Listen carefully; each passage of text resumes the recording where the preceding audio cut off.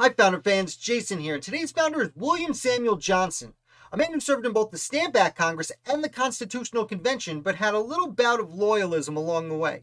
So Johnson comes from one of the most prominent families in Connecticut, and as such, he was chosen as a representative to the Stamp Act Congress when Britain passed the Stamp Act, to which almost all of the colonists were really upset, and he had many disagreements as everyone else did, and Johnson actually helps write one of the 3 letters sent over to England. There was one sent to the House of Lords, one to the House of Commons, and one to the King. And Johnson helped write the one that went to the King, and their grievances, once filed, worked, and they did get rid of the Stamp Act.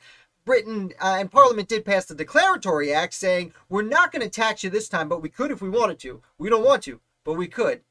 Anyway, a few years later, Johnson's actually sent to continue his streak of representation by going over to London, where he was the agent for the colony of Connecticut, or their representative to the Crown and to Parliament. Now, they didn't have any real power, but they were the representatives, and he became friendly with Benjamin Franklin about this time while they were both serving over there.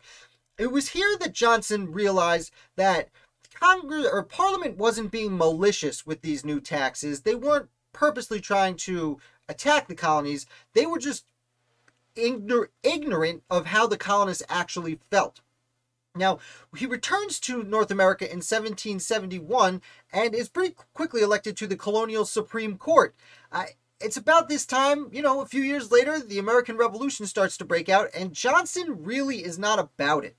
He thinks that a war and especially independence would be bad for both Great Britain and the American colonies. So he ends up resigning his position. He does go to Massachusetts after Lexington and Concord to speak directly to Thomas Gage to try and see if they can settle things. Now, they can't settle things, and Johnson basically, he was elected to the First Continental Congress as a delegate, but did not take his seat. He said no thank you. And as I said, he spoke with Gage. Because of these actions, he was not very much trusted by many of the other colonists, especially the Patriots. So he sits out the war. He's not really a loyalist. He's what I like to call the forgotten third. About a third of the Americans were Patriots, about a third were Loyalists, and about a third kind of sat back and said, I don't care, whoever wins, I just want to stay here when we're done. And that was more common, like I said, it's about a third of people, so it was pretty common to do what Johnson did. Not usually for someone of his renown in society, but he was so respected that after the war ends, he was asked to stick around. Excuse me there. Thought I didn't hit record for a second. He was asked to stick around, and eventually in the 1780s, kind of all is forgiven, and he is then sent to the Continental Congress in the late 1780s. It's here that he sees many of the problems of the Continental Congress, and he starts to also believe a stronger federal government is necessary, but he's also contacted by Vermont. Now, Vermont at this point had considered itself an independent nation for about a decade, and they only became an independent nation because they wanted to be the 14th state. Now, New York laid claims to Vermont, New Hampshire laid claims to Vermont, Connecticut laid claims to Vermont, and even Massachusetts laid claims to Vermont.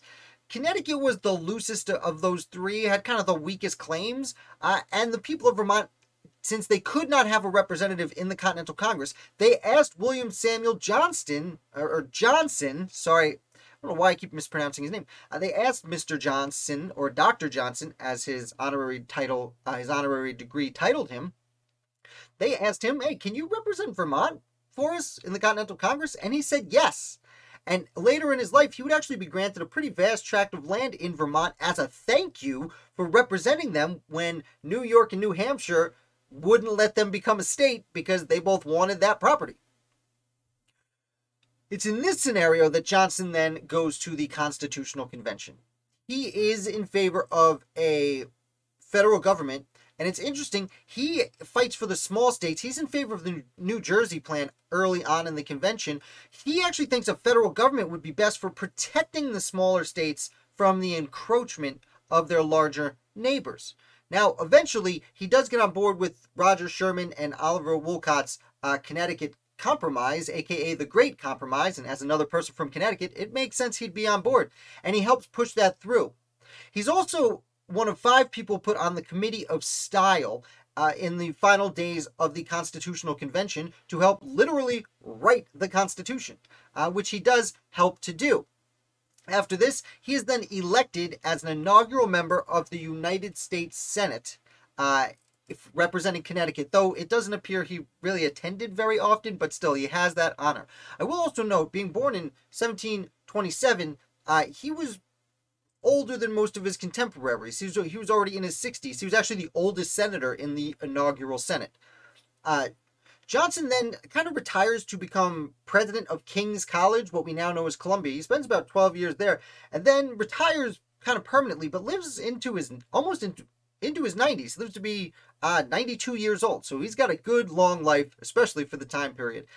And that is a really brief overview of William Samuel Johnson, who, even though he had that little bit of loyalism in the middle, the Stamp Act Congress is super important because certain connections he made.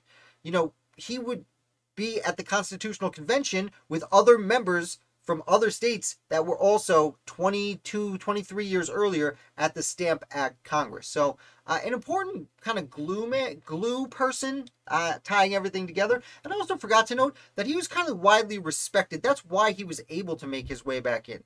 I even read a quote how people in the North were surprised how much Southerners loved him at the Constitutional Convention because they had never met him before.